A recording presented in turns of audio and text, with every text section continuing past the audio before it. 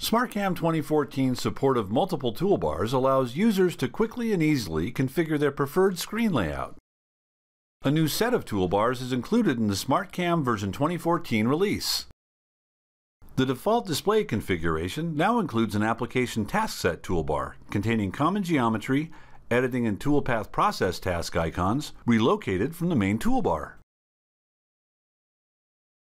Let's add an advanced milling process task toolbar to our screen layout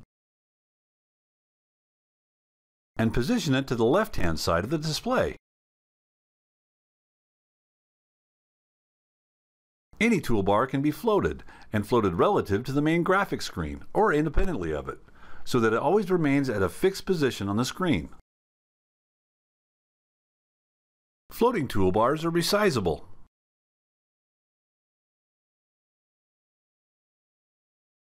New toolbars can be created as empty to add icons to them later, or as copies of an existing toolbar for further modification.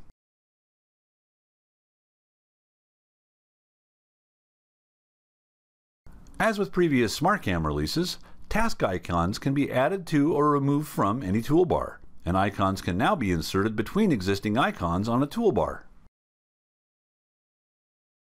Finally, the content of the right-click options on the menu bar has been extended with toolbar display options.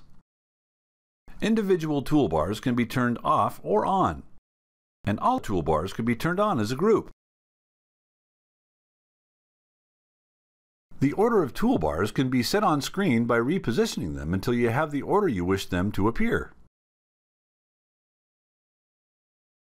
For example, we can move the Advanced Milling Task Set toolbar so that it is to the left of the Process toolbar.